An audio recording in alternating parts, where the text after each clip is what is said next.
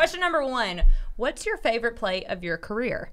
And this can be professional. It can be college. It could be high school at the Warrior Bowl. Favorite play of my career, first NFL interception against Kyler Murray. Is a defender is Murray, and the pass is going to be picked off. The 3rd interception of the game. Who is your favorite athlete regardless of sport? LeBron James. Always got to appreciate sustained success. Your favorite movie or TV show that you're really into right now? Snowfall. Snowfall.